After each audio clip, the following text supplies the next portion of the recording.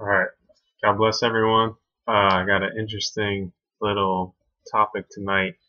I don't even know where to start. I had a whole thing planned out, and then I've been kind of just doing more research more or less for 2 hours straight because I just don't really know how to put it all together. I mean, I've known this for a long time, and I've made sense of it a long time ago when I was just doing it myself. But when it comes to trying to present it to everyone else, I just want to be certain of, I don't know.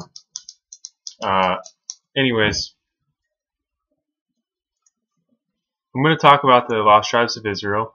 So yeah, I'm going to assert the idea that I believe is the truth, that they're the Europeans. Now, first I'm going to do a lot from the Bible and go into some definitions. This is probably going to be a long one, so let me just put that out there. Yeah, first I'm going to do that, and then I'm going to go over some other basic stuff afterwards. But yeah, so the prophecy in Genesis 21:12, where it says, "In Isaac shall thy seed be called." This is, actually first let me just go ahead and state this, because I said it in my other video, but it's not like it wasn't a topic specifically about this. So you can do your own research. I don't really agree with some of these people on doctrine and stuff like that, but they do really good work and they have good teachings. But you can look up Pastor Eli James, and also his website. He's got a really, really good slideshow, super long slideshow. It'll take you hours to go through all 7 parts, but it's the migration series for the 12 tribes of Israel, yeah, and or also the lost tribes of Israel, it might be called. But it's at Anglo-Saxon Israel or something like that. Just Google it or something and Google Pastor Eli James. And then also Dr. Wesley Swift and Bertrand Comparet, B-E-R-T-R-A-N-D, Comparet, C-O-M-P-A-R-E-T. Also, I think this person needs to denounce the name that they use, because they might just be an occultist. But there's this woman on YouTube that does some pretty decent work, honestly. I think that she might be an occultist because her name is Rosette de la Cruz, which reminds me of Rosicrucians, which I'm pretty sure is exactly what it's alluding to. But if you look up Rosette de la Cruz on YouTube, she's got some pretty good work as far as research of the 12 tribes of Israel, where they actually go in and show you the stuff, right? I'm not too tech savvy. I don't have a good setup. I don't have a good desk or anything. Maybe one day I'll show you guys my research on the web, but until then, this is all you got, me talking into a camera. So yeah, and also another really important one, Joseph Dumond, D-U-M-O-N-D. Just look up Joseph Dumond, 10 Lost Tribes of Israel, and he does like a 3.5-hour lecture on where he just uses the British Encyclopedia to go over how and why the Lost Tribes of Israel are the European nation states, or that they were the ancestors of modern day Europe. So yeah, so Genesis 21:12, "And Isaac shall thy seed be called," okay, and then Romans 9:7 as well. It would be the second witness, and that says, it's Paul talking, and he says, "Nor are they all children because they are the seed of Abraham, but in Isaac your seed shall be called." Okay, so remember when Jesus rebukes the Pharisees, he says, "Though ye are the seed of Abraham, ye are of your father the devil." That's because the lineage got corrupted. I'm not doing this topic about serpent seed, but go look up serpent seed, because there's a reason why Christ, the Messiah, said that ye are of your father the devil, right? It's because I believe literally it's not him being figurative or anything like that. So yeah, the seed got corrupted, and Esau married the Canaanite tribes, which are just like the Hittites and the Jebusites and the Girgashites and all those giant tribes that I believe were like the Nephilim hybrids and stuff like that.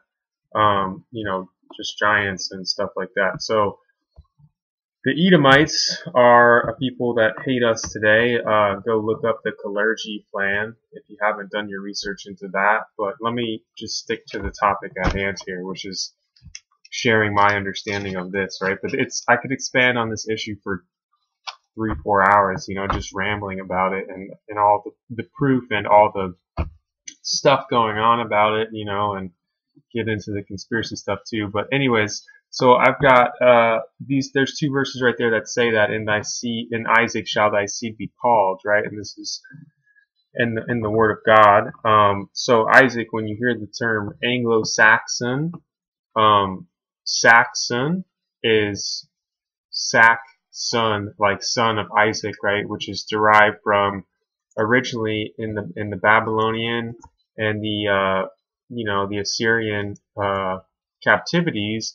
We lost our identity. You can go throughout the Bible and you can see in a lot of the book of the prophets, and I believe also in the book of Moses, it said if we don't obey, then this will happen and that'll happen and that'll happen. And I don't have the verses on hand right now, but you can go look and it says we'll lose our identity and that our name will be forgotten among the nations and et cetera, et cetera. So like the word Scythian, right, is what we were called by the Babylonians, right? The old Iraq or Iran, or I don't know exactly where it was, but it was the Babylonian terminology for us. And one of the definitions is the Scythians, which are also known as the Sacae, Sacae, Isakuzai, were a large group of Iranian Eurasian nomads who were mentioned by the literate peoples surrounding them as inhabiting large areas in central Eurasian steppes from about the 9th century BC until the 1st century BC.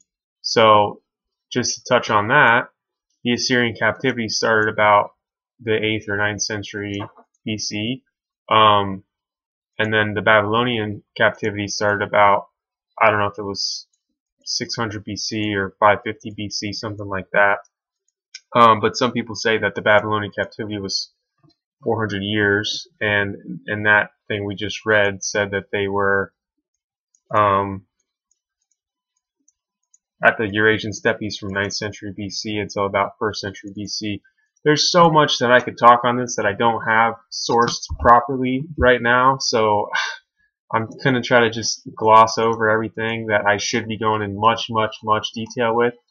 But yeah, like when the Israelites were deported first, and then when Judah and Benjamin were in Babylon, they allegedly fled to the north, right, which would be like the Balkans were one route that we took, right, and the Anglo-Saxons, the Anglos were from the Angles, which were around the Caucasus Mountains, right, and another route that we took was west through the Aegean, through Italy, Greece, Spain, and then all the way up north into Ireland and stuff like that, and we went through and made a bunch of different nations, there's so much to be said. I'm jumping around already, but let me get into the word here. So the word Gentile in the Hebrew, like in the Old Testament, is the Hebrew word 1471, and it means a foreign nation. This is from the Strongs. Figuratively, a troop of animals or a flight of locusts, or I guess literally Gentile, heathen, nation, people.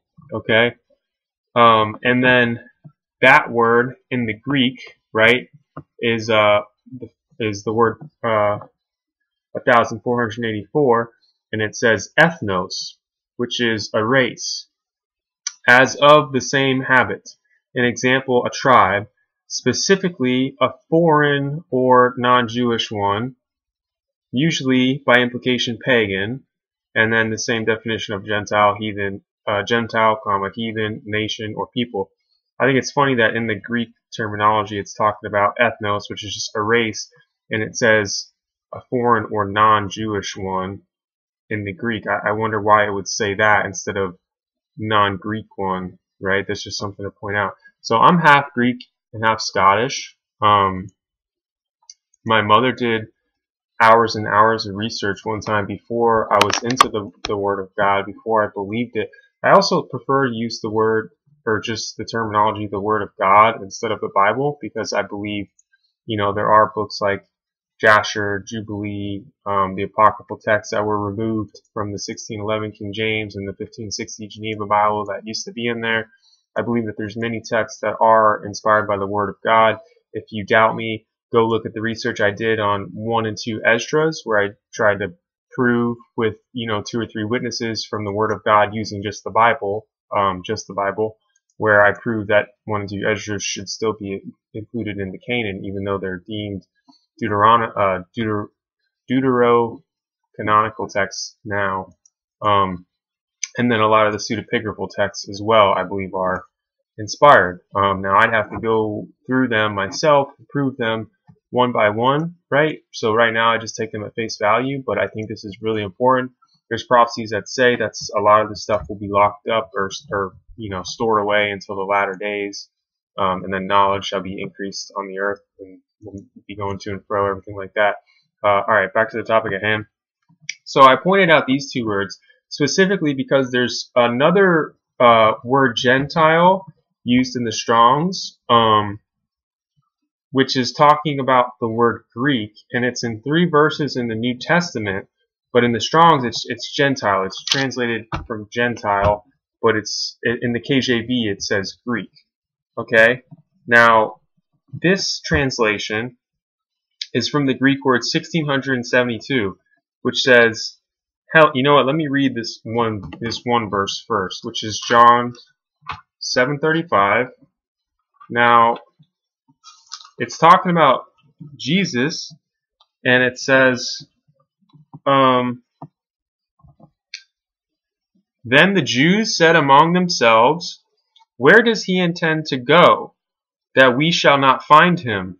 Does he intend to go to the dispersion among the Greeks and teach the Greeks? So this word is translated to Greeks, which it's just basically another word for Gentile. But in the Greek, this word is 1672, which it's a Hellen, or a Grecian, or inhabitant of Hellas, which the Hellenistic people were the Greeks at that time. By extension, a Greek-speaking person, especially a non-Jew, which is just a non-Judean, which is mainly of the tribe of Judah. But you have to remember, Judeans were also the Canaanite tribes that stayed in there, the Hittites and the Jebusites, and also I believe there was Midianites and Moabites and stuff like that were living in Judah when they were worshiping the pagan stuff, when they had the wicked kings. So important to take note of that, right? But usually when it says Jew, it's usually referring to of Judah, but not always. So just remember that. However, this word 1672 is from 1671. Now, when we look at 1671, it says, of uncertain affinity, Hellas or Greece, a country of Europe. So of uncertain affinity. So if we figure out, I mean, I'm sure you guys know what affinity is, but I always like kind of know what a word is, but I always like to get the exact definition, right? And affinity is like a relationship by alliance, or a relationship or an alliance more specifically by marriage, but not always, right? So this is, and it says of uncertain affinity, okay? So it's a Grecian or inhabitants of Hellas, by extension a Greek-speaking person, especially a non-Judah, from the word that says of an uncertain affinity, of an uncertain alliance, okay? Right? Uncertain alliance, which is usually by marriage, which would usually insinuate that they're the brethren of them, or something along those lines. right? And then it also says Greece, a country of Europe. So the key that I want to go back to in John 7:35 though is it says, does he intend to go to the dispersion among the Greeks and teach the Greeks? What does it mean by that word dispersion? Okay, well now we go into the Greek word 1290 in the Strongs, and it's diaspora from 1289. But first the definition for 1290, dispersion. An example, the Israelite resident in Gentile countries which are scattered abroad, or more specifically, converted Israelites. So that's a big deal right there. Where does he intend to go that we shall not find him? Does he intend to go to the dispersion among the Greeks and teach the Greeks? Does he intend to go to the Israelite residents in Gentile countries? And this word countries is also like land, like in Ezekiel 36:19, right? Because we're talking about the dispersion here. So I have to get to my second witness, which would be Ezekiel 36:19, where it says, so I scattered them among the nations. I'm sorry, yeah, because the Greek word was 1290, and then we go to the dispersion. I don't actually have the word from the Hebrew, but I looked it up and it was corresponding with dispersion, or dispersed rather. And it says, so I scattered them among the nations, and they were dispersed throughout the countries. I judged them according to their ways and their deeds. This is talking about when wicked Israel was happening and they were banishing out Israel. Or this one specifically is talking about the renewal of Israel, but it's talking about before the renewal, when they were banished out and sent away. But it says, so I scattered them among the nations, and they were dispersed throughout the countries. Well, the countries, the word there is eretz, which is it's kind of vague, but it means earth. At large, or partitively a land. It's 776 in the Hebrew, which is either a country, nations, field, ground, land, the world. I dispersed them among the lands, right? When it said to Abraham that thy seed will be, the founder of many great nations, think of all the European nations. Think of South Africa, Australia, think of Canada, think of the United States, right? I mean, the Caucasians that are the Europeans are the seed of Abraham, and they are of Jacob Israel. And this is proven throughout many, many different ways. There's a lot of subgroups that think that, it's the Indians, or it's the Spanish, or it's the African Americans, and they like to insinuate that all white people are Edomites and were of the devil. Now, I rebuke these claims because Esau and Jacob were brothers of the same mother and the same father. Okay? Now, when you look at the Caucasians of Europe, right, like myself, and then you look at someone who I believe are the Edomites, right, which would be the people who run the world and the people in all the positions of power and media. And let's just stick with my country, the United States. Okay? So if you look at those people, they are of a similar breed as us, right? But they look very different. When you go and you look at ancient cave paintings of the Canaanite tribes, in Palestine and along those lands and stuff like that, there's a bunch of cave paintings, and they have, hooked noses, right? I think you guys can get what I'm trying to infer or whatever here. But basically, the Kalergi plan is a plan by those people to exterminate my people, right? Now, let's go back to the Bible here, okay? Now, Paul, in Romans 11:1, I say then, has God cast away his people? Certainly not. For I also am an Israelite, of the seed of Abraham, of the tribe of Benjamin. Now, the Hebrew Israelites that assert that the Africans are the true seed of Israel, which I rebuke, and this isn't about any kind of race thing or anything like that, because you can be grafted into Israel if you just adopt the customs and the ways, and anyone can have life. You know, the Messiah came specifically for Judah, Benjamin, and the lost tribes of Israel, but he also came for all the sinners in the world, for them to all repent. It says all throughout Revelation, all through the book of the prophets. Go watch my video on the deep dive into prophecy with 4 witnesses from Micah, Matthew, Esdras, and either Revelation or Isaiah.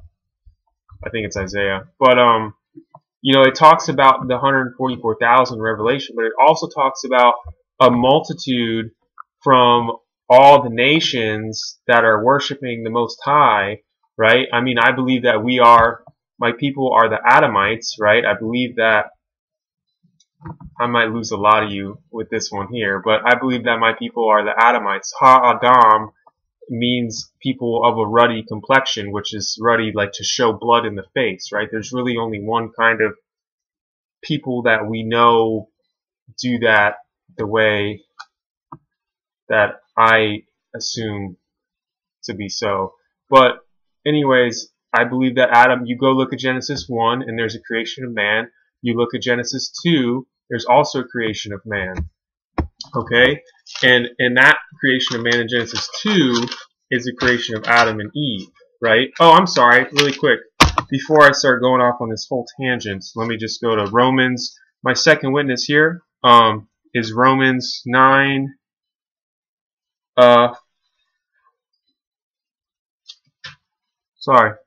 Romans 9.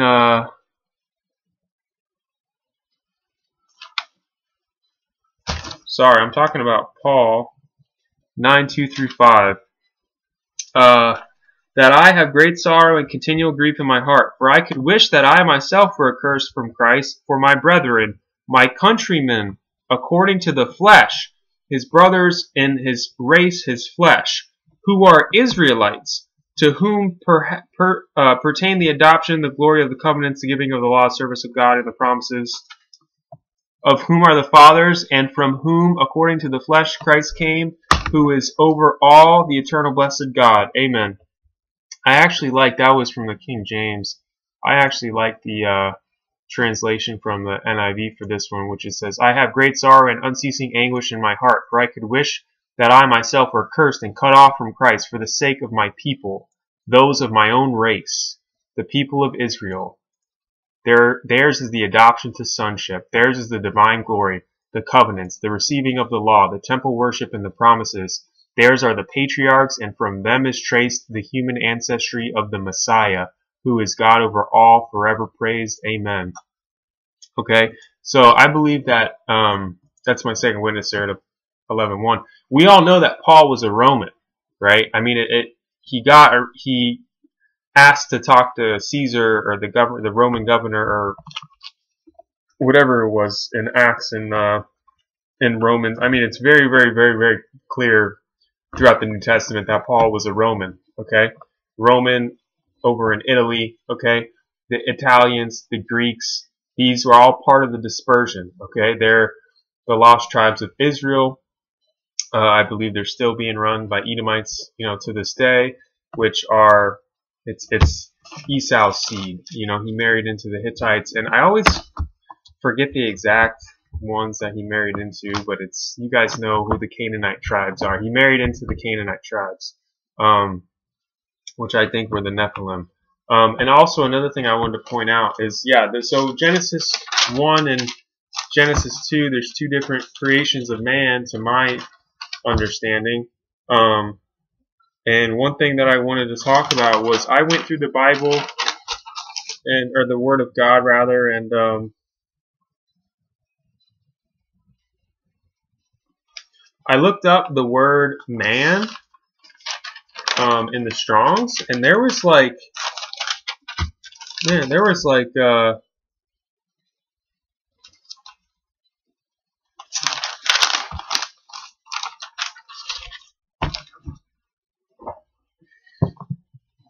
hold on 1 second. I'm sorry.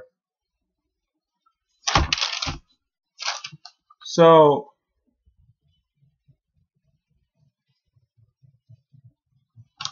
yeah, so for the word man, let us make man, Genesis 1:26, let us make man in our image. That is the Hebrew word 120. Genesis 2:23, because she was taken out of man, the Hebrew word 376. Exodus 12:16, save that which every man must eat, the Hebrew word 5,315. Exodus 16:16, an omer for every man, 1,538, according to so-and-so. Exodus 24:14, if any man, Hebrew word 1,167, have matters to do, etc. Leviticus 12:2, conceived seed, born a man, child, Hebrew word 2,145. Leviticus 15:33, of the men and the women, that's the word men, 2,145. Deuteronomy 22, that which pertaineth, I don't have the exact verse, just chapter 22. That which pertaineth to a man, oh, it's, yeah, you know, the man should not wear that which pertaineth to a woman, and so forth. Pertaineth to a man, the word 1,397. 1 Samuel 11, the word man in that verse is 582. 1 Samuel 20:22, the word man in that verse is 5,958. 2 Samuel 3:34, the verse there, the man is alluding to 1,121. In Isaiah, man, 1,201. Isaiah again, man, 935. In Daniel, the word man, the Hebrew word 1,400. That's in Daniel 2:25 and 5:11. And in Daniel 2:10, the word man is 606. So it's a lot of different Hebrew words for the word man. So when we see man in the Bible, right, which is the Bible, that's exactly what it is. It's not necessarily the Word of God. I've been explaining to you guys on my channel the entire time that the English language does not do the Hebrew language justice. Back when they had the Hebrew language, they could only talk in their experiences with like the 5 senses or something like that. They didn't have the oh, what's that called? The lexicon, not the lexicon. Wherever they have the consonants in place, or they have the vowels written into the consonants or whatever, and then also that thing with the dots, the Marius Latius. I have no idea what I'm talking about, but they didn't used to have. Okay, I'm just gonna drop that. Let's get back to my points here on the important stuff. Okay, so you guys see what I'm saying there. I believe that the serpent seed is still on the earth today. I believe that it wants to wipe out the seed of Israel, and I believe that it will succeed in wiping out most of the seed of Israel. However, there's going to be a remnant, and no weapon against us shall prosper. So repent. The kingdom is near. The most important thing for you to do is not watch YouTube videos about conspiracies, not look at your YouTube or your Facebook conspiracy groups. It's not doing all this stuff. It's repenting, turning away from sin, living in holiness, which you can find that, guidelines for that in Torah.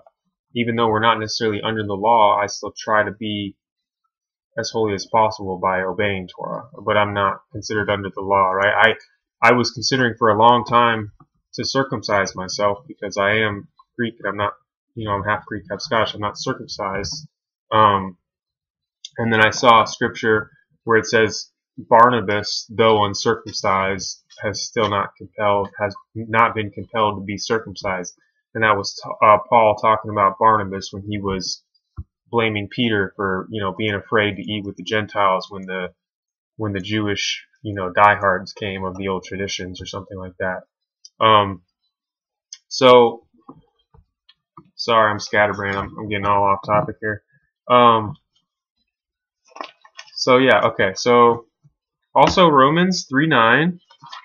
right? Because I wanted to go into that word Gentile to explain to you guys that it's talking about the dispersion of the Greeks or the Gentiles. Like there's two different words for Gentiles, right? One is like heathen or pagans or people, etc.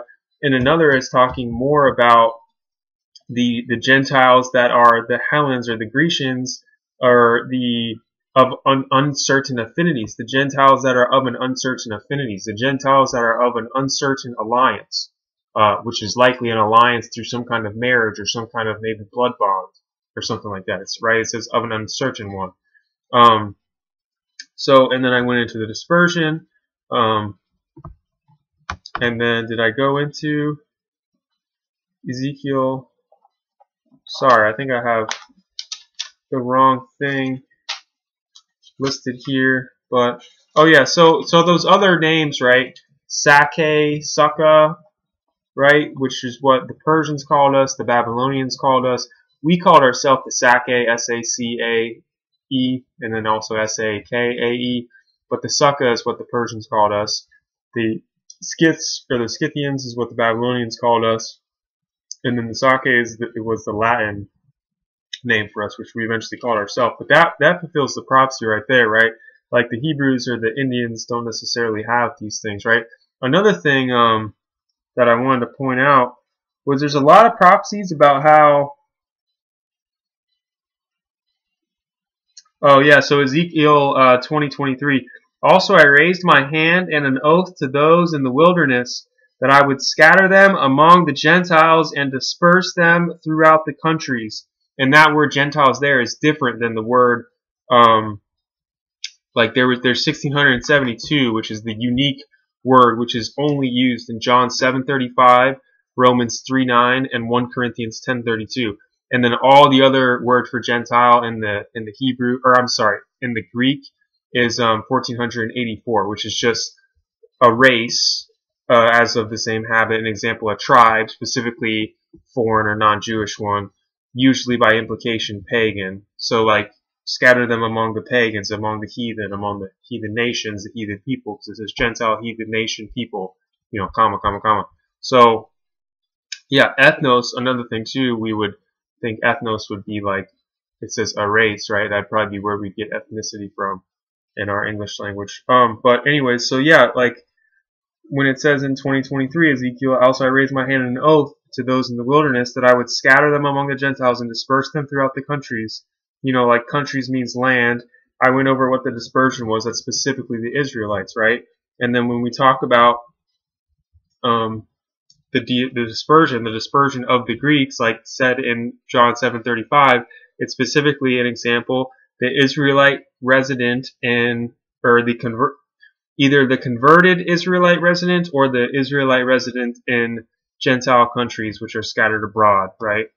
Very, very interesting, right? And then 1289, dispersion or dispersed means to sow throughout, figuratively distribute in foreign lands or scatter abroad, right? So it's specifically talking about the Israelites here in these verses. Romans 3:9, it says, because I always need 2 or 3 witnesses, right? Especially if I'm going to make claims as big as these, right? Romans 3:9, it says, what then? Are we better than they? Not at all, for we have previously charged both Jews and Greeks that they are all under sin. I wonder why it's talking about these guys, right? Because we would know that the pagan nations, like anyone, like the Chinese, they worship like dragons, and the Aztecs, they got Quetzalcoatl, the feathered serpent, and stuff like that, and they were doing blood sacrifices, child sacrifices, the Mayans and the Indians and stuff like that. Now we know that our people have been worse than all of those, right? Because it says that we became worse than all of them in our pagan ways, right? But we would know that all the other nations that were actually heathen would have been guilty of these things, right? But it says specifically, what then? Are we better than they? Not at all. For we have previously charged both Jews and Greeks that they are all under sin. Well, this is, like I said, the English language doesn't do the Hebrew or the Greek justice. Jews is a kind of like a false translation of the word Judeans, which most likely means of Judah, of the tribe of Judah, but it's also Judeans, which would be like, I'm a Floridian, right? I can be old, young, male, female, Hispanic, black, white. I can be anything if I'm a Floridian, right? So Judeans is what usually that word is usually meaning, but in this case, I think it's talking about Judah and the Greeks, which is Judah and the dispersed Gentiles of the residents of Israel in Gentile countries. That would be the proper translation there instead of just saying Greeks. And they are all under sin. So charge both Judah and we'll just say the lost tribes of Israel that they are all under sin. And then also 1 Corinthians 10:32, which and then I'm going to move on.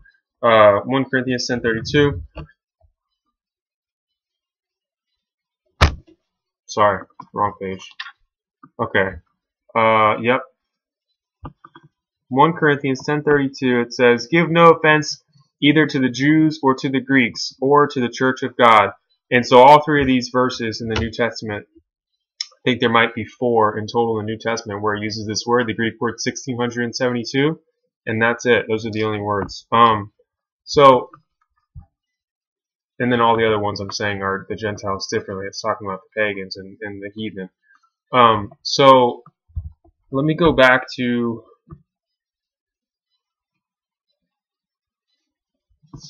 I want to go to like it talks about Israel's when we get scattered and everything like that. It talks about that we will be built up again, right? But also it says if we don't obey the next time, that it'll be 7 times worse than the first time or whatever, right? And it also says that our seed will be like very small and how do I say it? Okay, so Deuteronomy 4:27, "The Lord will scatter you among the peoples, and you will be left few in number among the nations where the Lord drives you." I don't know if that's necessarily the right translation, but you will be left few in number. I've gone through basically 80% of the book of the prophets. The only ones that I haven't read are the long ones. Ezekiel, Isaiah, and Jeremiah. I'm pretty sure those are the only ones. I'll go back through and look at them. But a lot of them, like, I think Micah talks about they're just being a remnant for us and all the nations coming after us. It talks about our seed being small in the end times, right? Because most of the book of the prophets are referring to the end times. I've come to that revelation myself. Most of them, they do talk about the time in Jerusalem and stuff when we're being ran out, but it also, most of them will talk about both. They talk about the end times as well. It talks about the coming day of the Lord will be, and then it says when the sun will go dark and the moon will go, red as blood.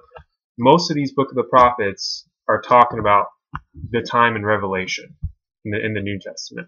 So, and when it's talking about that time, it's talking about the seed of Israel being, low basically. And you look at the United States, the birth rate of the Caucasians it's the lowest among any kind of peoples in the United States. And in Europe, I believe that they also have very low birth rates for the Caucasians in Europe. One thing I wanted to point out is, the Africans, like we just read that verse where it said you'll be few in number. There's many other verses that say that, do the work yourself. But basically, the population of Africa, that's more or less, it's generally one type of people, right? It's 1.2 billion, right? The population of China, it's basically one people, 1.26 billion. Population of India, 1 billion, right? I thought we used to be 330 million population, but right now it says the United States is 280,000. I don't know if that's wrong or what this website is, but yeah, I mean, if we're 280,000, how many of that is Caucasian? Is it half?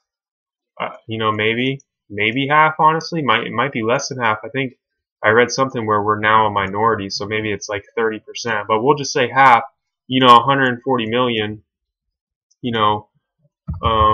Europe has, most of the countries in Europe are very small in population, but the entire continent, it's got 740 million people in Europe. But how many of those people is 75? It's I'd say maybe 3/4 of those people are Caucasian. At this point, it might be much, much less because we know London, it's completely, more or less Muslim. And like I said, this isn't a race thing.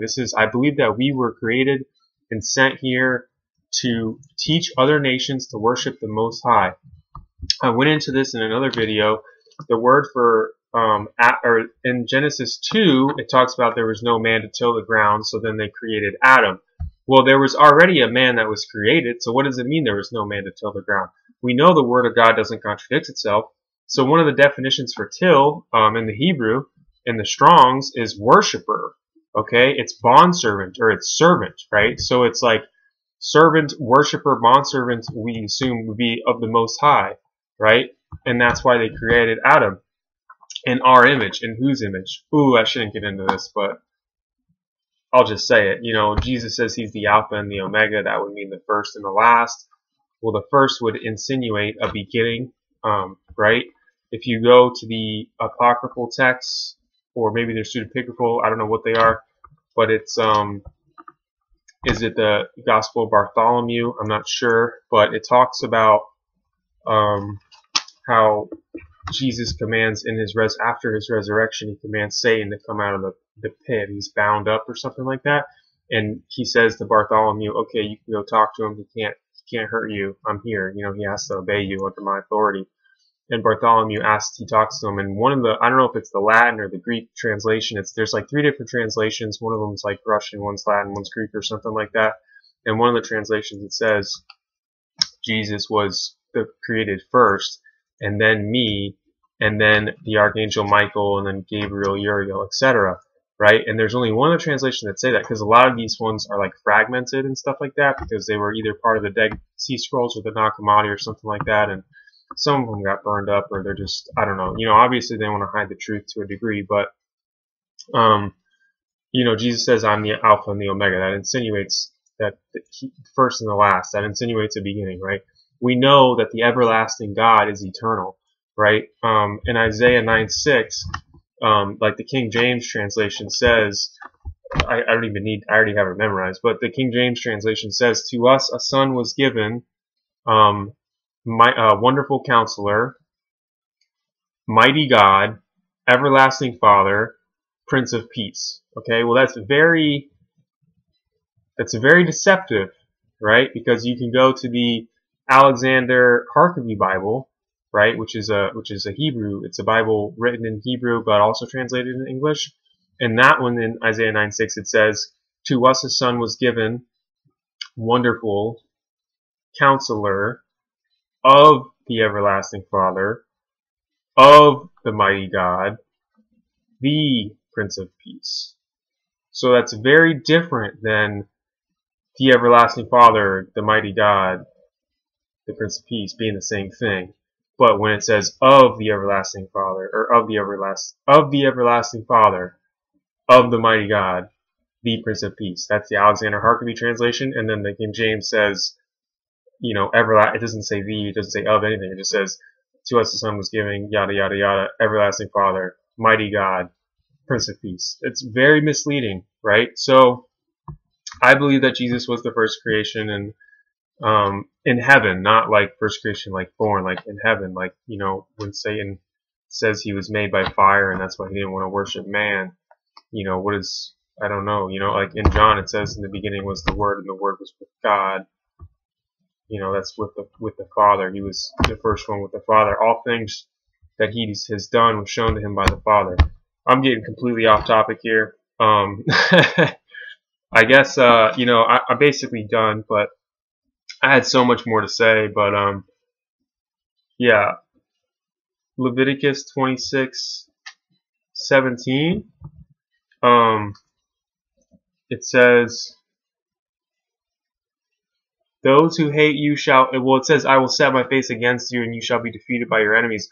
Those who hate you shall reign over you, and you shall flee when no one pursues you. Those who hate you shall reign over you. Well, who hates us? The Edomites, right? The people that run the world today, that run the media, that run, that are all the kings and queens, the seed of the serpent, right? That has been corrupted. Also Leviticus 26:34, it says, "Then the land shall enjoy its Sabbaths as long as it lies desolate, and you are in your enemy's land." Okay? Also, verse 36 in chapter 26 says, "And as for those of you who are left, I will send faintness into their hearts in the lands of their enemies." Okay? Also in 39, it says, "And those of you who are left shall waste away, and there is iniquity in your enemies' lands." Well, we all know that the USA is modern day Babylon, right? I mean, it's Mystery Babylon in Revelation. If you haven't come to that discernment, look it up for yourself, pray about it. This is the discernment I've come to, is that Mystery Babylon is the United States.